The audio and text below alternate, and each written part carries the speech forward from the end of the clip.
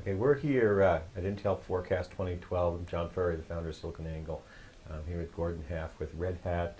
Welcome inside this special CUBE edition. Thank you. Let's talk about cloud. You used to be a former analyst. We Yep. talked earlier, now at Red Hat, talking about cloud and evangelizing those solutions. What's the disruption in cloud? I mean, because cloud's been around for a while. We've had, the Gartner hype cycle, and then we had, the trough of disillusionment and all that stuff. But, we look back, we had cloud washing, everyone's cloud washing. Now we're kind of in the, I'd say, a couple of years in now. We want to know where's the reality around the disruption, specifically in the data center here at Intel. It's about the future of the data center. So where is the disruption to the data center with cloud? Well, I think really what's going on with cloud is you've got this sort of explosion in computing capacity, and it's coming together with mobility and with big data. And as far as specifically within the data center itself is concerned, it's really a new way of managing these hybrid computing architectures. In the service provider space, it's a little bit more about going to this fairly homogeneous infrastructure with a large degree of standardization. Within an enterprise data center, it's more about being able to manage a heterogeneous infrastructure because most enterprises don't have the luxury of throwing everything out and starting over again. Do they have to have a heterogeneous environment to be successful with hybrid cloud? Oh, well, they don't need. If they have a homogeneous environment, good for them. That makes life a lot easier. But the reality with most enterprises is they do have a heterogeneous environment, and they have to deal with it. So if I'm the buyer, I'm the enterprise customer. I mean, I've had a history of past 10 years becoming, in essence, cloud ready before the cloud even arrived, and that was server consolidation and virtualization, standardization on servers, now SAN and now network storage. Now with network virtualization, they are kind of ready. So what benefits does the cloud offer a large enterprise who's got thousands and thousands of servers? I mean, is there an economic disruption there? Is it? What do you see there? Why? So what is the cloud going to offer the buyer? Well, you're absolutely right. In most cases in enterprise, having things like standardization, virtualization are going to make for a very good on-ramp to the cloud. But what cloud is for many enterprises is not even so much the technology in many cases, but rather it's a different way of thinking about delivering IT, getting away from manual processes, moving to a more automated infrastructure, moving to a more services-oriented view of IT, where they're making service catalogs available. Think of it as making Amazon available to their end users, but under IT governance and control. But they want to get to that Amazon, but Amazon had the luxury, like Rackspace and like other players, like SoftLayer, they have the luxury of starting from scratch with a clean sheet of paper, designing their data centers and standardizing, doing all that standardization. And with an enterprise, though, they have legacy, they have apps, so porting all those apps over. Can you just parse out the difference between, I have existing apps, thousands of apps inside my company, I just can't just port them to the cloud, but there's also new opportunities like mobility. Can you talk about the differences between what an enterprise might want to have there? Sure. So they're going to have this catalog of existing apps. So first of all, in many cases, they can move those existing apps into a service catalog. Now, obviously, doing that doesn't do anything magical in terms of scalability. If you have something that really does need to operate at cloud scale compared to sort of traditional enterprise scale, you probably are going to have to re-architect it over time. But really what the goal here is to take your existing portfolio and move it in an evolutionary way. Kind of take things as is, or package them up in VMs or whatever. If there are legacy apps that you don't really need to do anything with, maybe just keep them that way. Whereas applications that maybe really need to deal with big data or mobile scale, then those are maybe applications that need to be rewritten or written from scratch for those new types of environments. I heard a comment last night at the reception that private cloud's a cop-out. And in comment to where the reaction is between private cloud and hybrid cloud, essentially hybrid cloud is essentially public cloud with data center integration in my mind, but there's different definitions. But people like private cloud because it's an extension of their data center. Can you talk about the difference between what's going on in the private cloud right now and the hybrid specifically? Because there's some confusion about what that means. I think there is, and it probably depends somewhat on the specific business. I actually look at hybrid as more of a superset of a private cloud, where our customers, they're interested in building essentially a private cloud, but they want to maintain that flexibility to make use of public cloud resources when it makes sense to, whether it's today or whether it's in the future, at maybe even different points of an application lifecycle. As an analyst in your former life, you have that kind of view, mindset. You look at kind of the players in the marketplace. Talk about the players around mobility, because mobility seems to be a big driver right now around forcing some of this change around some of the cloud deployments because of the bring your own device to work and consumerization of IT trends that are kind of forcing the IT managers to be more business savvy around those apps. Can you talk about the mobility landscape in terms of how those applications are helping move the cloud over? Sure.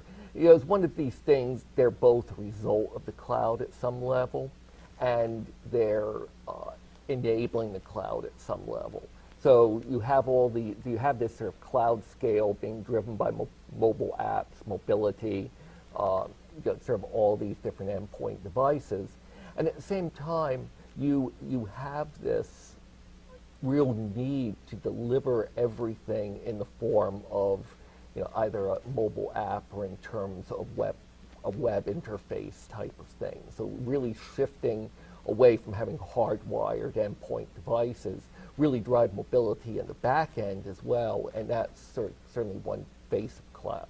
Have you been following the network virtualization piece? Because that seems to be the last leg of this journey around getting your existing data center infrastructure set up at least for full converged infrastructure and taking advantage of all this cloud technology.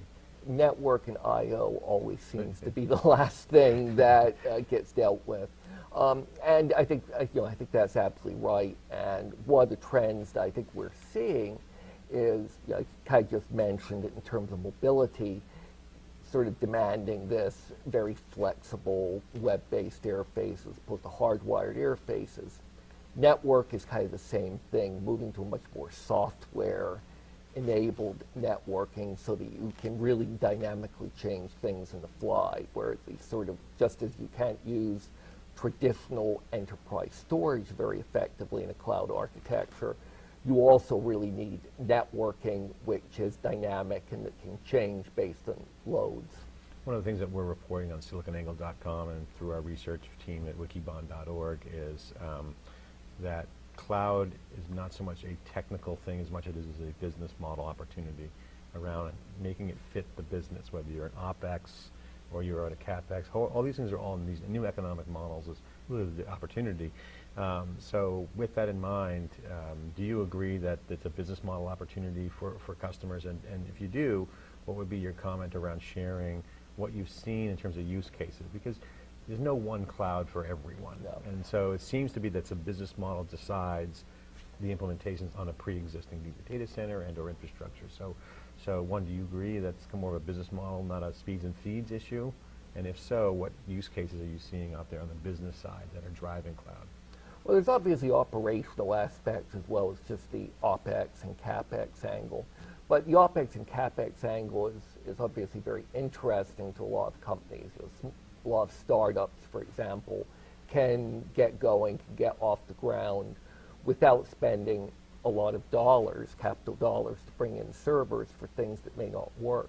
At the same time, we're seeing companies like Zynga, for example, who are moving capacity back in-house once they understand the nature of their applications and what kind of capacity they need. Because one of the things that I think we've learned over the last couple of years is this idea that computing is always going to be cheaper in a public cloud isn't necessarily the case.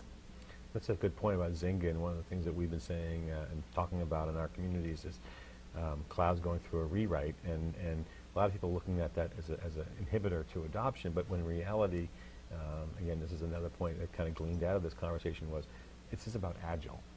So agility, agile programming, agile business, cloud allows you to take advantage of that, and the fact that Zynga's rewriting is a business case for their business. Yeah. They wouldn't be in business if it wasn't for Amazon. They started on the cloud. So, right. so how agile can you be?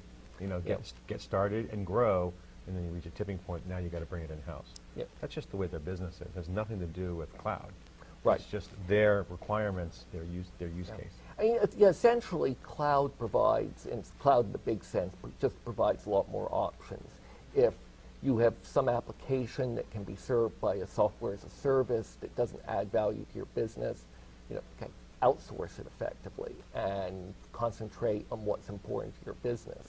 And absolutely, whether you're using a public cloud or a private cloud or a platform as a service or an infrastructure as a service, one of the real driving forces here is to be able to do things more quickly, get new services online. It's actually not as nearly as much of a cost driver as, say, virtualization was when it first came in. Yeah, well, we're a big believer in cloud. We're watching cloud heavily on SiliconANGLE Wikibon. We think cloud is a disruptive market, but the question is going to come down to where is those disruptions going to come from for the buyer? I'm Joe Enterprise and I have thousands of servers. It has to come from either economic savings and or value to the business. So, you know, that's going to render itself in how they deliver their services, and there's going to be greenfield opportunities that would be great for the cloud, and then non-mission critical stuff can move to the hybrid cloud. So we're really bullish on it. With that, Gordon, I'll ask you a final question. What do you see happening in the next couple of years? Because as we go through this iteration, cloud is really an industry that's evolving and continuing to evolve. It's where, you know, we cover big data, that's growing really rapidly, but it's not a core infrastructure. It's just a, I don't want to say fringe, but peripheral development around cloud. What's your vision for cloud over the next 3-5 years? Yeah, I think there are a couple of the trends that are happening. One is platform as a service is evolving very rapidly, and one of the ways that I think we're seeing it evolve is towards approaches that enable portability and openness between different providers. The platform as a service approaches that sort of limit you to a single provider, I think people have tended to find those somewhat limiting. So having those portable approaches to different providers, different clouds, in-house, at a public cloud provider, have really been gaining some traction. And I think more broadly, if you look at the sort of architectures that people are looking at adopting, they're starting to think more about how do they maintain their future options as opposed to creating a new type of data center silo, which is a route they've been down many times before. They want flexibility. They want flexibility. They won't be in control of their future, not some IT vendor. So platform as a service, again, an area we're covering, and one of the debates that goes on in that business is, and I wrote a blog post about this, is on one hand you have an approach called race to zero, where it's a commoditization and a complete race to zero, a la hosting, and then a differentiated value model where software and services can be, you know, bolted onto that, to the commoditization of the platform. What's your take on what people need to do to avoid the, I mean, no one wants to be in the race to zero business. Right. I mean, it's one or two winners, and that's it. I think differentiation is key. What do you see as the differentiator for PaaS, platform as a service? Well, ultimately, PaaS is, at some level, is about the developer, while also recognizing the needs of enterprise IT. So I think we're going to see different types of deployment models, whether it's DevOps, whether it's hosted, whether it's something that we've been calling IT ops, where IT is in control while still providing this ease for developers. And I think ultimately a lot of it's going to be about balancing innovation, so easy scalability, just ease of use in general, while not restricting someone to a single provider where, you know, if that provider raises their prices, you know, they have to sort of start over from scratch. Gordon, thanks for sharing your perspective with SiliconANGLE on theCUBE. We appreciate it. We'll be right back with our next guest. We're at Intel Forecast 2012. We'll be right back.